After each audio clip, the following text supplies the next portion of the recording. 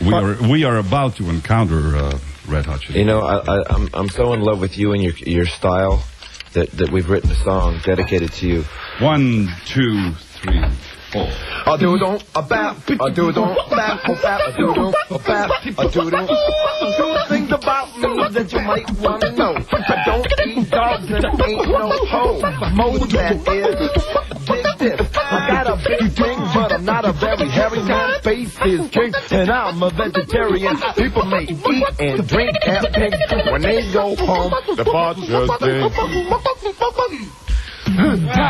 So, by the way, this has been recorded, and we're going to turn it into the new Red Hot Chili off the record. That's the B-side of the record. Oh. Thanks for the watch, dude. This is Knock Me Down from the Red Hot Chili Peppers, a sensitive portrayal of a human being. Say that again. A sensitive portrayal of a human being. Here we go. It's the what? It's the third most requested song in the United States at the moment. This one. Yeah, we're behind Aerosmith and the Rolling Stones. Well, there's all kinds of crazy things on there. You know, the Red Hot Chili Peppers have been developing a sound for many years now, and we think we've developed a sound that is very innovative, very fresh, very new, very hard, and very sophisticated.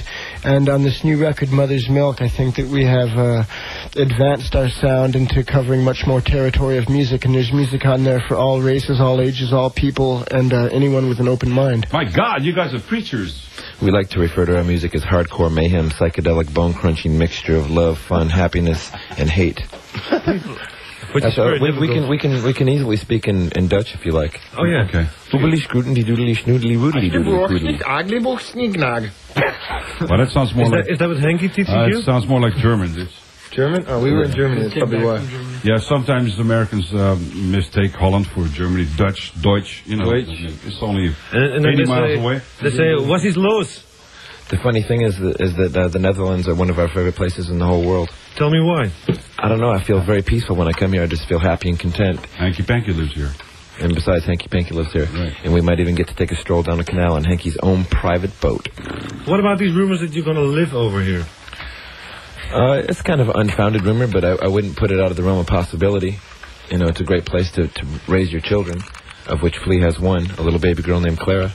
Hi, Clara. Hello, Clara. You listening? Oh, Clara. Yeah, she's listening over shortwave radio from Hollywood, California right now as we speak. She's only 10 months old, but she's got a ham radio. So who's next to have a child? Well, I hear Greenie here has just gotten pregnant, and he's not sure what he's going to do about it. If he's going to have he might have an abortion just to make a statement, you know, to the anti-abortionists in the United States. However, he's really undecided at this point. Our drummer impregnated our guitar player. Please keep us in the eyeball. In the eyeball. As you can see, it's well elevated. Impregnated your guitar player? Is that right, John? Yes, Are you impregnated? And I always wished I was a girl so I could have an abortion, and now my wish came true, and I still have a penis. Well, we guys have abortions all the time. Flush it down, that's an abortion, like 3 zillion abortions. Play the bass in your face and make you want to jack off. This is very educational, what the guy just said. Check off. Yeah? Oh, I found it profound. It's wisdom that I'll carry to my grave. Okay, do you guys want to say any dirty language? No, I said it all earlier. All right. No, I'd like to say a few dirty things. Okay, well, I have one more question before you do that. You're here for the gig tomorrow in Dam Square?